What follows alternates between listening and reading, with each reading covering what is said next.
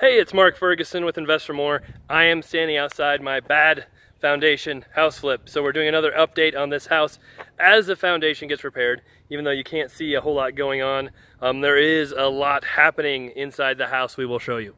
So of course, check out investformore.com for much more information on flipping, rentals, being an agent, wholesaler, all of that good stuff. We've got hundreds of articles up there, on there. I said up there because I was getting ahead of myself and wanted to show you we are actually on a hill, and this is important.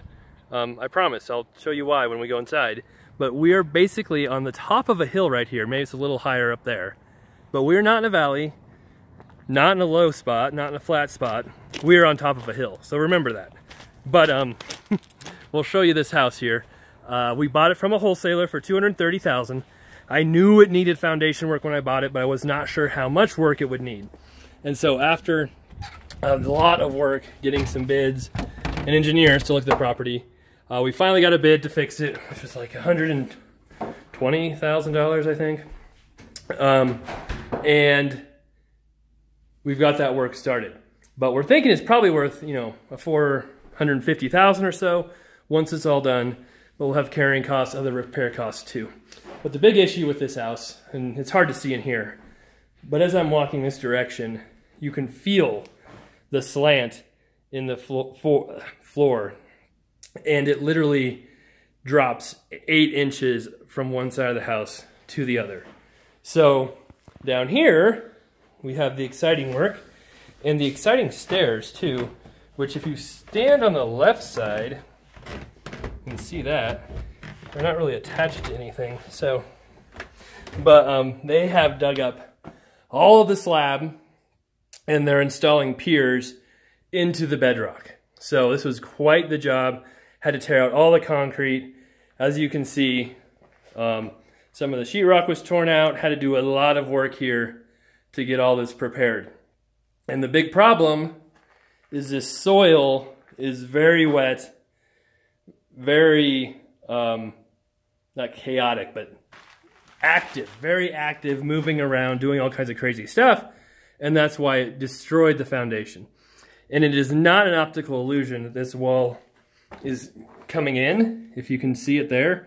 The bottom of this wall is probably 8 inches to the left of the top of the wall. So here, you can see all the piers that they are drilling straight down. And then they will attach, I think a sister wall is how they're doing it. I'm not even sure. I didn't really understand their bid. But those are all being drilled. You can see here the wonderful cracks in the foundation there. But they're guaranteeing all their work. You can see they're in the process of doing them right now. And once those are all in, we'll have a French drain installed, other work done, new slab poured, and we should be good to go forever. So the main reason behind why this foundation is doing this, which is, you know, you don't want to spend all this money fixing it just to have it happen again, is water. So you can see this ground is very damp. Groundwater is right there. And that is why I said it's important to understand that we're on a hill, because, you know, logically you would not think that being on a hill you would have groundwater 9 feet below the surface, but you do, and that happens. So there it is. So the French drain should, look at all that water, take care of all the water, get rid of it, stabilize the soil. We'll have the piers drilled into bedrock, so the house should never move again. It should be in good shape. Then we can sell it with a good conscience, knowing that you know, the new buyers are not going to have issues, not going to have any problems moving forward. So, you know, if they had built these right to start with, this probably would not have happened if they had put in French drains. I mean, obviously they should have known where the water table was if they did their engineering right, but they did not, and so we have this issue to deal with. This used to be, excuse me, the bathroom. So it's no longer the bathroom. So that's the house. We'll have more updates as it moves along, as we go.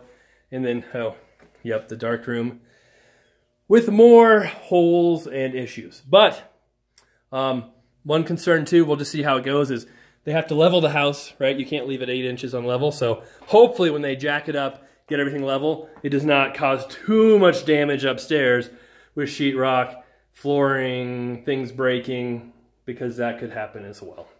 All right, thanks for watching. Hope you guys enjoy the updates. Keep the comments coming. Love it when you guys like our videos. New subscribers, welcome to the crazy real estate stuff we're doing. And we'll have many more videos and much more updates on this house too coming up in the future. We'll be back soon, and thanks for watching.